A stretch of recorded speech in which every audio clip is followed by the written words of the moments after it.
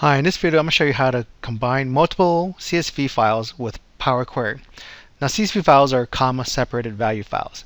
Now they're usually text files, and the first row are usually the field headers, and any subsequent rows or rows afterwards are the values separated by commas. Oh, the heading is also separated by commas. So let me kind of go through an overview of what we're trying to do and give some considerations of why we want to use Power Query to do it. So let's say, for example, in a folder like on our desktop, we have several CSV files. This is a CSV file. This is just dummy data I mocked up. Maybe this is European sales. The other one is North America sales. This third file here, this third CSV file, is South American sales. An example of what the file would look like internally is, let's say, for example, if we opened up the file in Excel, we would have the first row would be the header fields, item, sales, region, and any subsequent rows are the values themselves. So row 2 would be item, and then the sales is 85, and the region's all going to be Europe, since this is a European data. Now if we opened up in Notepad, you'll see that this CSV file has the same kind of headers, but we don't have the structure of the grid lines. Basically everything is separated by commas for each record. So the first row is going to be our item, sales, region, and subsequent rows will be the value or the records themselves separated by commas.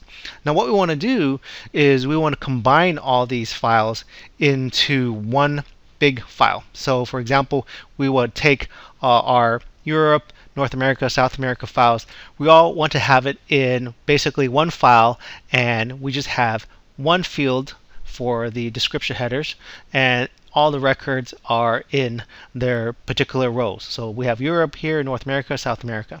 Now this may be trivial, or this might not take too much work of copying and pasting if we just have a limited number of records. In this example, I have 10 records for Europe, 10 records for North America, and 10 records for South America. And the reason why I kind of want to cover why we want to use Power Query is these considerations. Let's say we have a large record set. Instead of having 10 for each CSV file, we have 100, thousands, or maybe millions of rows. And we don't really want to go through copying and pasting. If you tried to copy paste millions of rows of records from Excel, you're going to have a big issue with that. Now, another thing to consider is if this is a recurring task. If this is something that you have to do daily, weekly, monthly, quarterly. Now, there's got to be a way to almost automate that.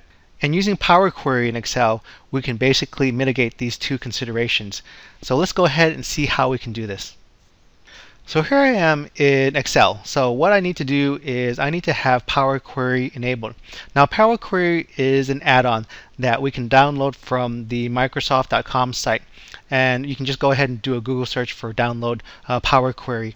Now I think Power Query was first introduced in Excel 2010. Right now I'm running Excel 2013, but if you're running Excel 2010, you can download Power Query for that. And anything Excel 2010 and above, you can probably run Power Query. You just need to go ahead and add that in there.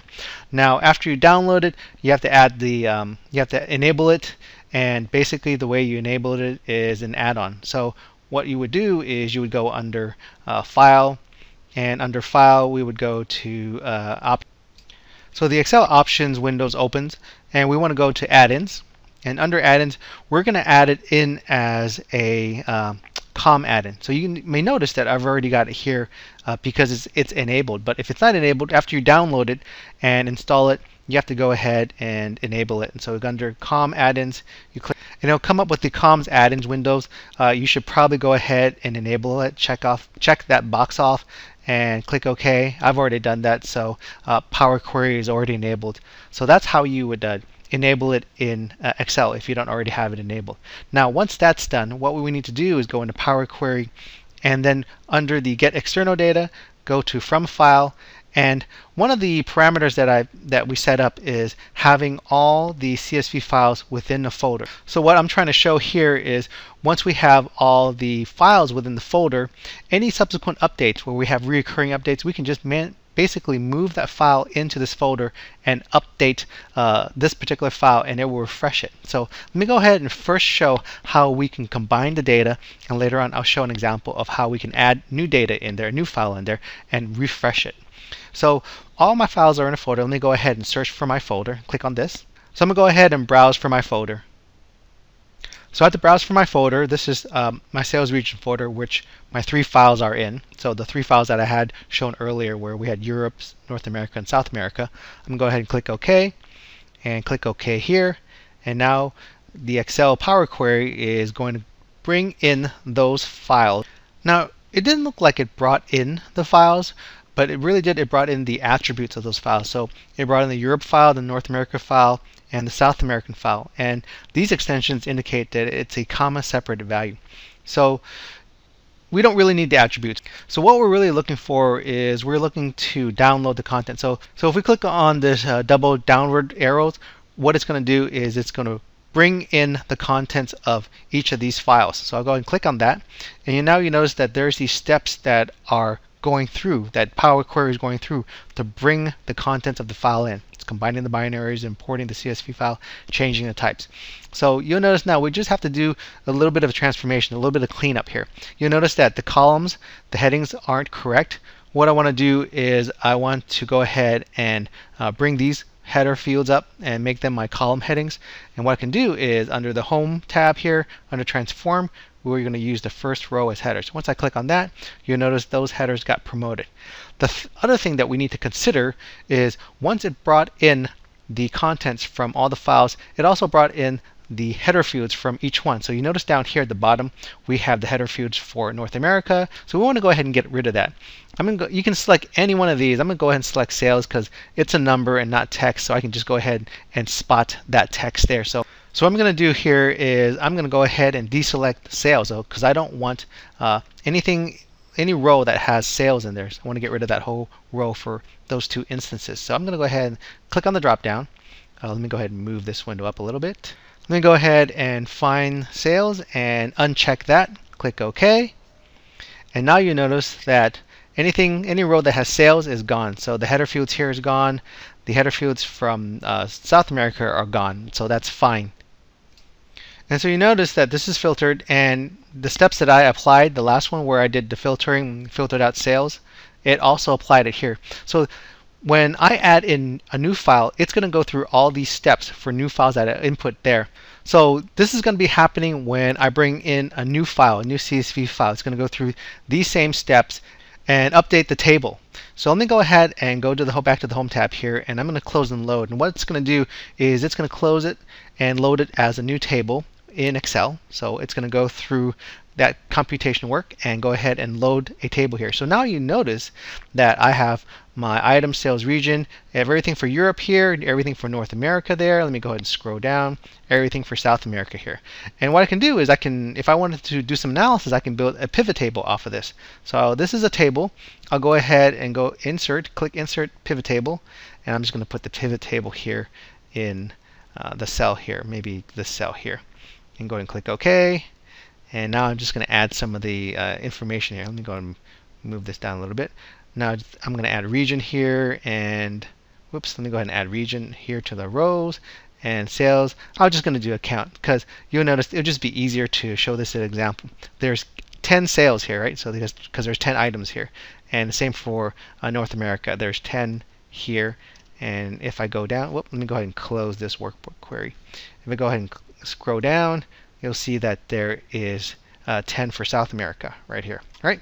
So as I mentioned before, this may not be so difficult to do if we had 10 records for each file. But if we had hundreds or thousands or even millions of records, this would be a very difficult process. And having Power Query do it for us makes it a lot easier. Now, if we also wanted to do that in addition to updating it, Power Query makes it really easy. So what we can do here, let me go into my Windows Explorer and show you how easy it is. So here I am in my folder. Let me go into the sales region. This is where I had my different CSV files. Go ahead and go back. Now let's say, for example, I'm adding files every month. Maybe this was not a regional file, but maybe this was something that was done every week or every month. And maybe this would be month 1, month 2.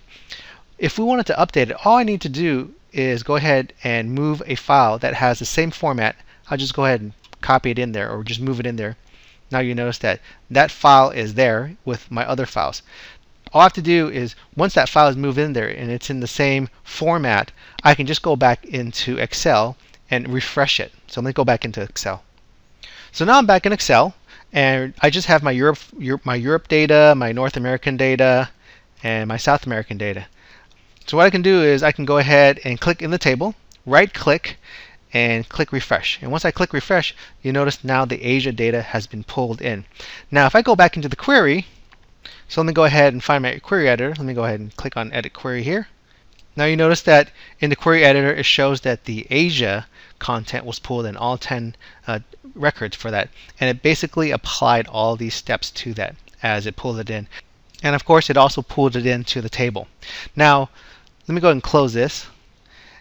For the pivot table, basically that's a different part of Excel, so what we need to do is refresh that too. So I can just go ahead and click in the pivot table, right click, and go ahead and select refresh, and now you see that the Asia content has showed. So that's basically a pretty nifty process when you think about it, because what we did was we pulled in data into Excel and also had it clean it up automatically. Once we set it up where it cleaned it up initially, we just have to pull it into the same folder and it cleaned it up automatically, and all we need to do is refresh the table, and if we're doing analysis on the pivot table, refresh the pivot table.